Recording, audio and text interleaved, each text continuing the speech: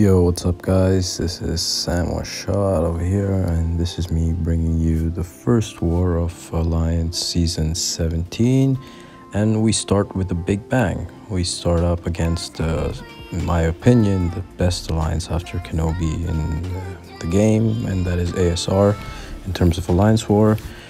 And here I'm on my path 3, section 1. I got a Red Hulk, and I'm taking in Quake. It's a pretty straightforward fight. Just don't hit and don't get hit, and everything else just flows. I was expecting probably some more like 6 stars rank 3. Here I just made a mistake and I accidentally hit Red Hulk, which I shouldn't have, but all good. I'm still quaking and shaking and doing my stuff over here. This is like my 3rd season back in KenOB after my return over here, and it's going pretty nice and pretty easy. Everything's smooth and we're all doing our stuff, winning that is, and I'm pretty happy over here. So yeah, everything's fine over here. And so here I just did my first node, and they've actually changed the whole questing boosts in Alliance War now. They've put this one for 6 hours, and I don't know. I'm not a huge fan of it. I prefer these old ones where if you just put the ones for 30%, it just lasts for an hour. I'm a big fan of that. And here we've got Doctor Strange on the Psychic Cones, and this ASR, they use Flow as the global node, and Flow is, in my opinion, it's too OP right now. It's kind of like bugged in a way. It's too strong. They should lower it in a way, but you know, that's my personal opinion. I don't see why someone should think of what matters and what I think. And so, but yeah, it's really strong, and like a lot of like old champions are like now back. They're like being placed on defense, like Doctor Strange is like or like a Rogue, or like some weird champs that you would never have ranked 5, and now you're just finding them in Alliance War. And you've even taken like old counters, like there's like you're bringing back Medusas for like Warlocks or other, you know, other champs and stuff. And here Doctor Strange, he goes into his SP3, and even I go at the same time, so I was like, let me shoot mine before he does his. And thankfully I've put a invulnerability boost over here, so I wasn't too afraid of getting hit by Doctor Strange L3. I knew that I would have probably taken an L3 in this fight, so that's why I actually purposely put it.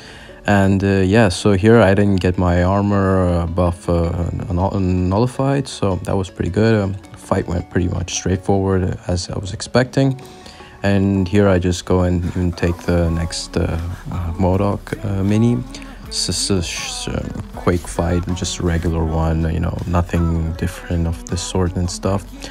Quake actually is a really good counter on most of the nodes for Flow, because you know, you don't have any touch, you don't hit the opponent, so there's no like crit damage you're doing. So I think she's like amazing for this, for the Flow global node. That's why I probably haven't been like facing much of a challenge in these couple of last Alliance season wars, but I can imagine people who don't use Quake a lot, and they're like taking like their Ghost, who like crit and like guaranteed kind of crit, and like Corvus.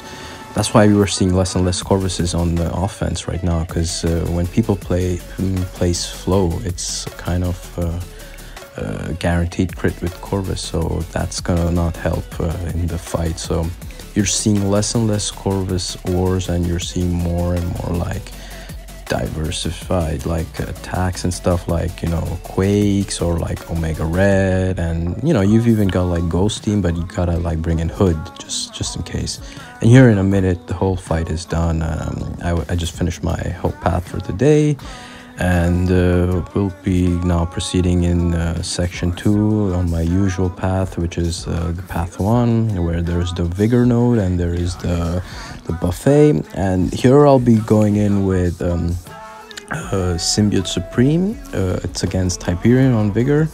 I was a little bit nervous over here. I don't know why. It was probably the first war, and you know, when you come after off season, you're a bit rusty and you're not in your like best shape. And we knew we had to like, you know, give in our best. So it was a bit of a stressful war because you're fighting against ASR, and in my opinion, as I told you, they're like the best after KenOB in the Alliance War. So I was a bit like, you know, nervous when going into this war, and I guess even they were, because none of us expected to have such an immediate kind of like, you know, neck-to-neck war at the beginning. So I just popped in an invulnerability boost over here, just in case. I was like thinking Hyperion might go red and stuff, and he might not throw his, he might be stingy in his launching his specials.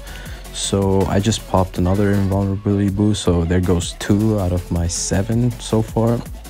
And yeah, I mean, Symbiote Supreme, he's pretty OP against Hyperion, and so I wasn't too afraid, but I was just worried if he goes too red and he just is stingy in launching his specials.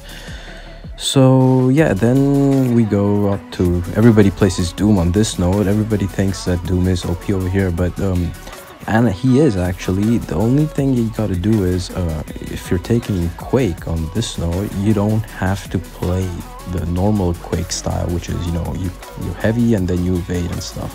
You have to parry him, because otherwise Doom applies like these shock on you, and your evade, it counts as a buff in a way. So Doom can he can just heavy you and you can just die in this. So the trick on this node is you gotta heavy and you gotta like parry him. You don't have to like play the Quake and Shake style. So once you get the hang of that, it's pretty straightforward. You know, you just you're not even taking too much block damage. If it was Siphon, it would have probably been really tough, but yeah, so that's a really quick fight plus class advantage.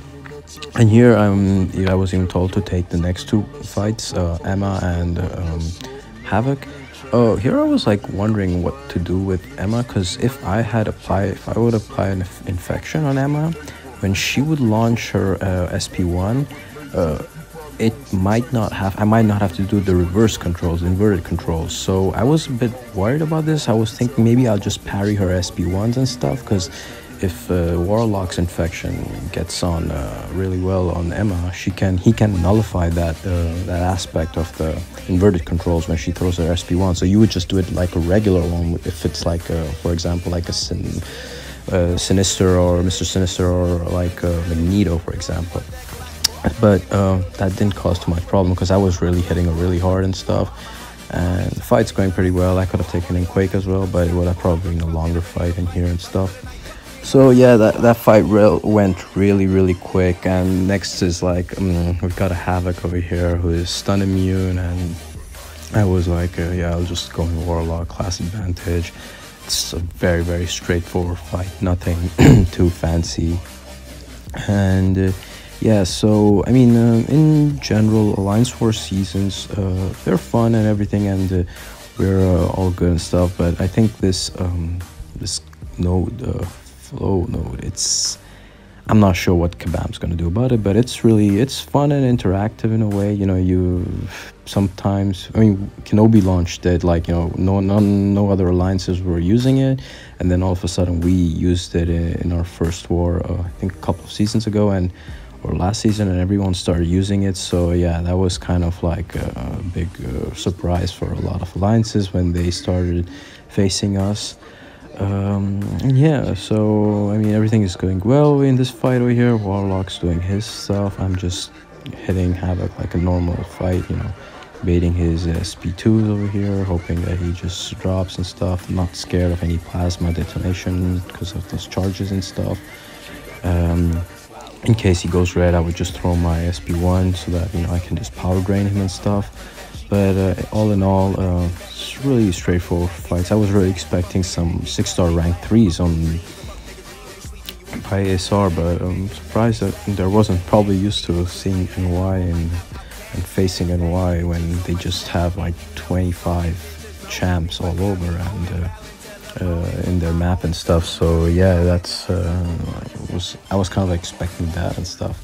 And here I was told to take Darkhawk over there, as you can see in the middle, but I was out of energy and I was waiting for my alliance mate Rai to just come in and clear invisible woman, so I could just you know, start take that Dark Hawk over there.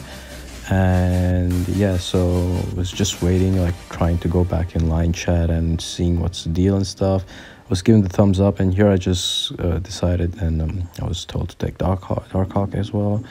I mean, I did a Dark Hawk video with 6.4 with his chapter boss, and so I was pretty comfortable with. I'm pretty comfortable taking him as a, you know, with Quake and stuff. It's no big deal. He was really passive in the beginning of this fight, so I was like even more like chill, and you know, I had a 30% boost, so I was like, yeah, okay, you know, it seems like he's just standing over there, and I don't know what he's doing. He's just going back and forth, and I was like, okay, I already got into Quake, so like I stunned him twice. He's already down to like lower than 50%. And here I was like, okay, cool. He's just, you know, he's putting him in the corner, so that's pretty much okay. I was trying not to parry him too much, but, you know, as I was saying, I was a bit rusty a little bit. I didn't use Quake all off season. I was trying to like use like Ghost and stuff. I was trying to be careful here, so not to like give him too much power, because it's in a kinetic charge node and stuff. And yeah, I mean, pretty much that's it, and it's less than a minute and he just drops and stuff. So overall, it was a really good war. We did our stuff.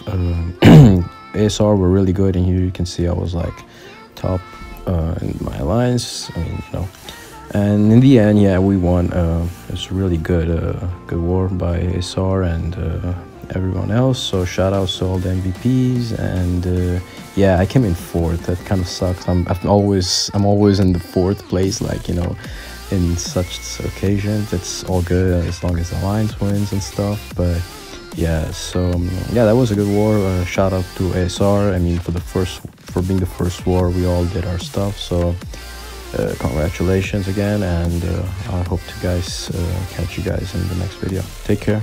Ciao, ciao.